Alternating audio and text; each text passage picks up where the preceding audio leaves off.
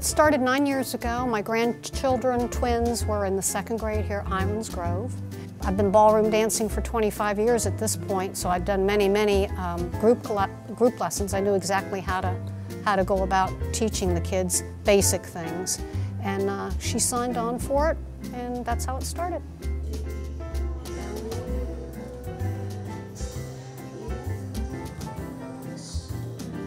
The very first year was a learning experience for me. I had to decide how much of the dance content they could actually comprehend, because it's only 6 sessions. We have 5 sessions of actual lessons, that's 5 hours, and then we do the competition on the 6th class.